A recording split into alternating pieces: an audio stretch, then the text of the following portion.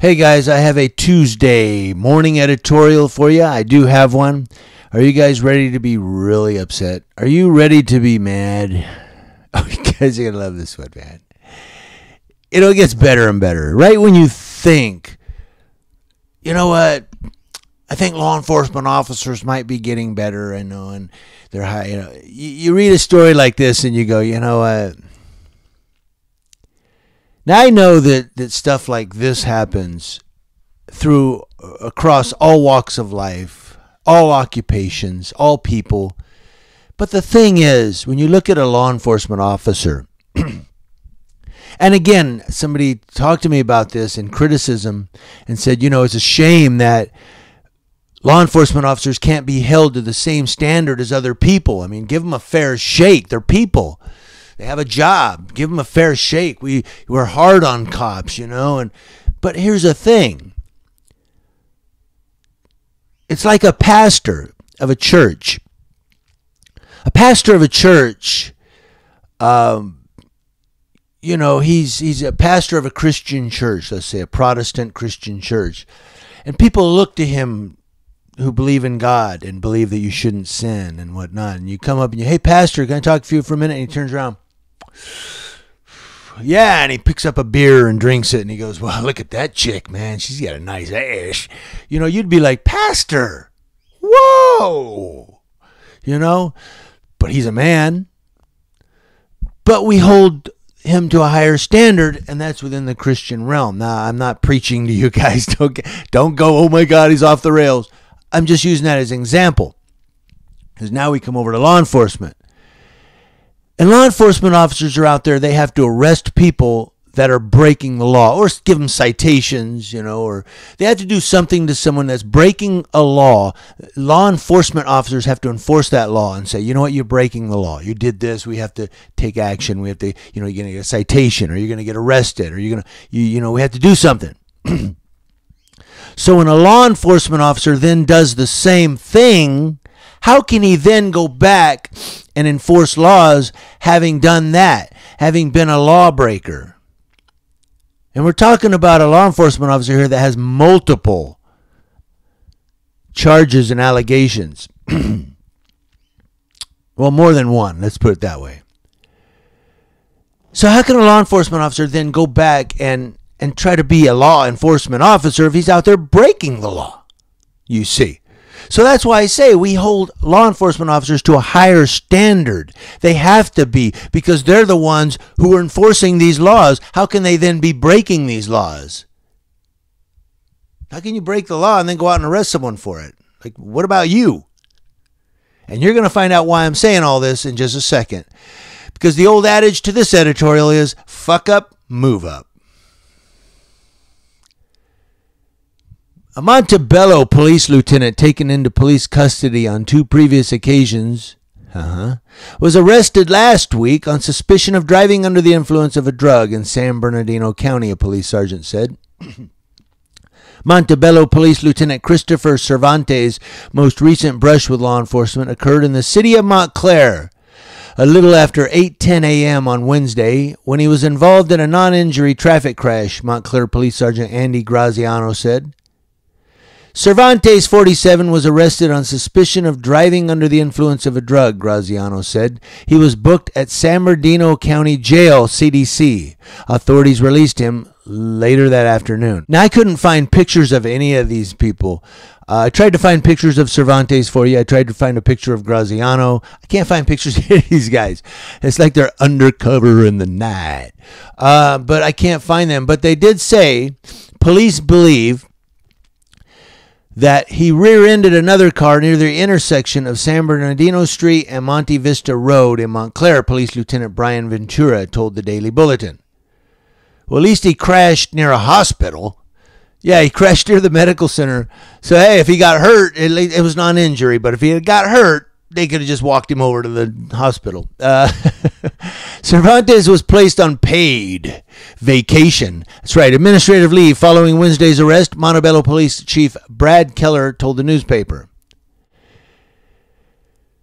Montebello Police Lieutenant D. Kim told City News Service that an internal police investigation has been launched in connection with Cervantes' latest arrest. So here we go. In 2015, Cervantes was arrested in an alleged drug DUI incident after crashing his car into a tree in Diamond Bar. He tested positive for acetaminophen, butyl, codeine, and morphine. Bunch of shit. How about that? A pain reliever prescription drug, according to court documents. The Los Angeles County District Attorney's Office declined to file charges, citing lack of evidence, the Daily Bulletin reported. Of course it did. Oh, we're not going to say we don't have evidence. Bye.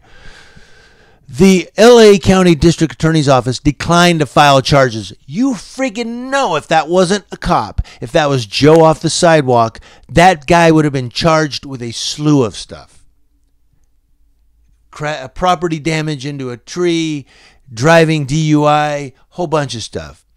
But this cop, Cervantes, we're not going to file charges. We don't have evidence. You have a guy crashing into a friggin' tree testing positive for drugs. What do you mean, lack of evidence? Well, they lost the test. In 2011, Cervantes was detained after resisting arrest. A cop resisting arrest. I'm a cop. In 2011, Cervantes was detained after resisting arrest at a San Diego hotel party, falsely claiming to police officers that he was a federal agent. According to a police report, he was not charged in the case, according to San Diego's Superior Court records. The Daily Bulletin reported he was not charged in the case. I'm a federal agent. No, he's a cop out of Montebello, but he was not charged.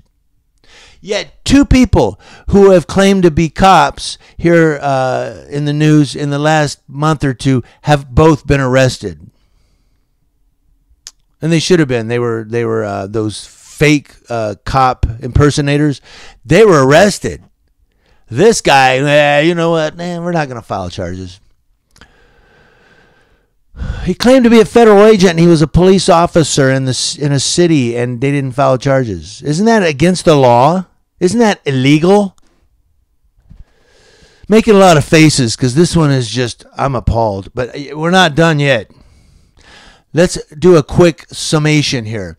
We've got a police officer, police lieutenant, who in 2011 was detained after resisting arrest at a party and claiming to be a federal agent. He was a cop. In 2015, crashes his car into a tree and tests positive for acetaminophen, codeine, and morphine, and no charges. This year, just Wednesday, crashes into a car, arrested for DUI on paid administrative leave. We're waiting to see if they're going to file charges. Oh, but let's back up to 2015. Let's back up to 2015. Since his most recent arrest in 2015, Cervantes was promoted from sergeant to lieutenant. Fuck up, move up.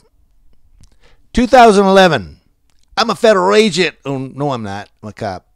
2015, crashes into a tree, test positive for drugs. After that, promoted from sergeant to lieutenant. And then this year crashes into a car and alleged DUI. He'd probably be a captain by the time he gets off paid administrative leave. Shit, this guy's going to be police chief by Christmas.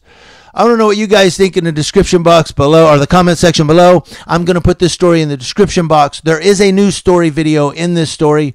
It's in the description box below. You can go watch the news video and see what they say about it. I don't know, man. This is a weird editorial. I'm not doing it over. Hope you guys weren't bored by this. I tried to read it like a news guy and with a straight face. I couldn't do it. It's fun, man. What the hell is going on in Montebello, California? What is going on in Montebello? Where is Montebello? I know it's up north somewhere. Hold on. We're going to look it up real quick, guys, because I want to see who we're going to send on this story. I like to send people out on the news projects. City of Montebello. Oh, that's right. It's right here. So the city of Montebello is in East LA. East LA. Remember that? Born in East LA. So Montebello, that's right, is down here in East Los Angeles, around Pico Rivera, Boyle Heights, Monterey Park. Hey, Johnny 5-0. Johnny, you get Bell, and both of you go out here to the Montebello Police Department and find out what's going on for us. Will you? This freaking guy, man. Come on, Johnny. Get out there. Maybe SGV News First can I think he's around the area. Maybe. I don't know how far is San Gabriel Valley. But we know that Johnny's over here. Furry Potato. One of you guys get over there to Montebello Police Department and find out what's going on. News Now Yucaipa. Happy Tuesday, guys. I got to go pour my coffee and get to work and get the kid to school. Online schooling. It's fun. Talk to you guys later. News Now Yucaipa, letting you know what's going on with law enforcement across your nation, and particularly in Montebello, California.